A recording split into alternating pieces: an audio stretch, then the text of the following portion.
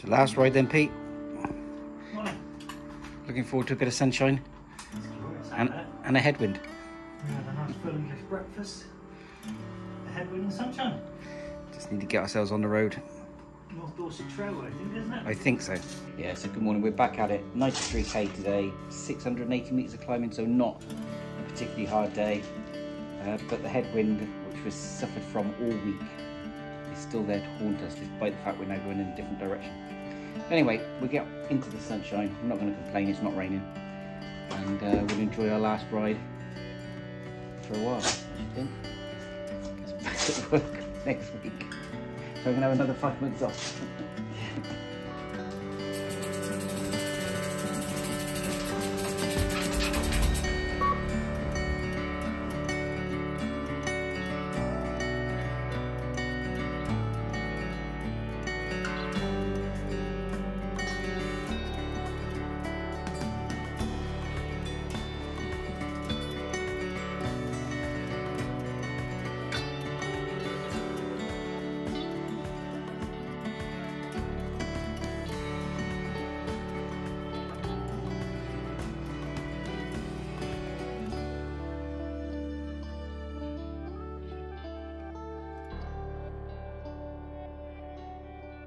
Yeah, I think we just about got away with that one. That was the start of what looked to be the Poole Park run.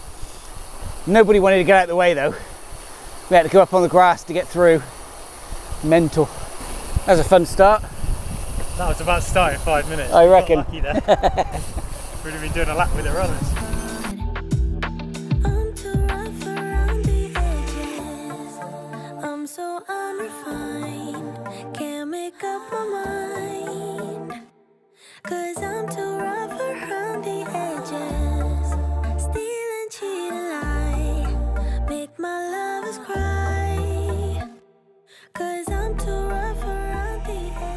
That for a start, Pete. Should we bought the right bike now? I had to walk. I had to get off and walk. It was that steep. And I did. It's just loose gravel. Just doing there. When I planned this part of the route, I was looking forward to this. It looked like a lovely bike path through some nature park. We should have realised that the British just don't do bike paths like the French do. If we run this all day, it might be a long day. Oh, don't say that.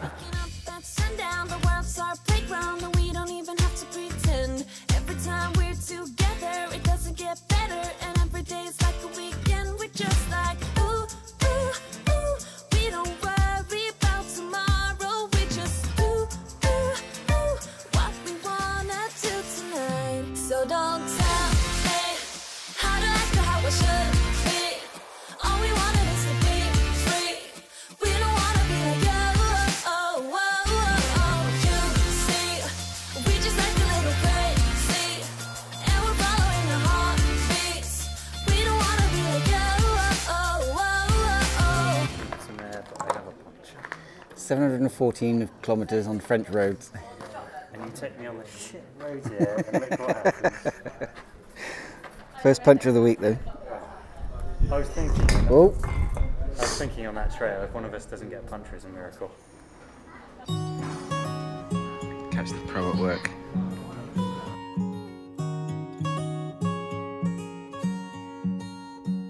I know that you're curious, I know that you're strong, but life can be furious and things can go wrong. You go, you go. So that is nearly that. There are 13 kilometres left to go. I've had a bit of a struggle motivationally since we left the North Dorset Trailway. Pete's puncture and everything. But every hill just seemed to be an absolute grind to get up. We made a little stop, got something to eat, got something to drink, got myself some fizzy fish, and I've been rewarding myself with fizzy fish at the top of every little rise, which has kept me going. But to think of the things that we've achieved in the last 7 days, I still have no idea how we got to Plymouth. That was an effort and a half. But just the memories of rolling off the ferry onto French soil for the first time and trying to figure out which side of the road you need to look for the cars and where you where you need to go round a roundabout, finding the first boulangerie, our first special little town of Trigueria, that crepe jambon, the complete jambon. Best thing in the world. Best thing in the world, yeah. Oh, just those memories of the sights that you could see, and Mont Saint-Michel was just, oh, it's just epic, absolutely epic to that whole, it seemed to last for ages because it was there in the distance, you could see it. It was amazing. What about the 7-day headwind? Oh, the 7-day headwind. We're not going to talk about the 7-day headwind. That's just one of those things that you just put up with. Take away from it, does it? No, just those happy memories. Can I just say, this young man here has been absolutely epic.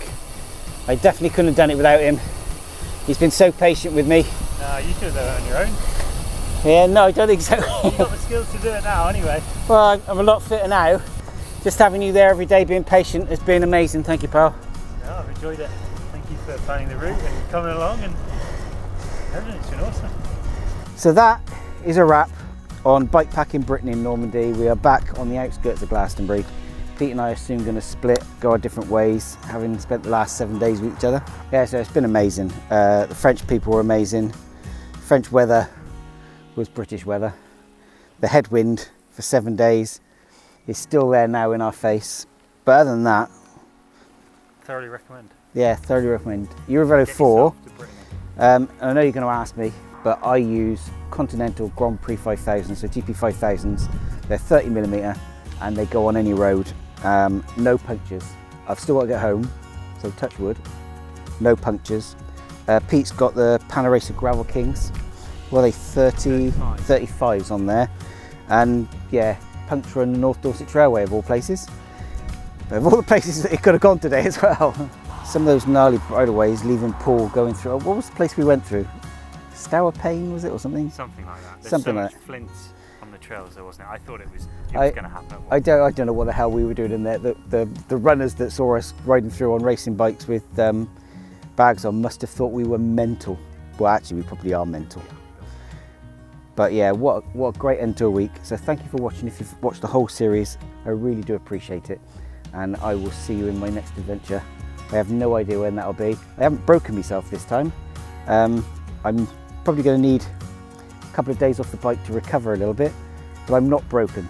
So the big question, would you do anything differently? Not to you! Yeah, go on my head. Would I do anything differently? No, I don't think so. We've got a good mix of tents and Airbnbs to recharge things.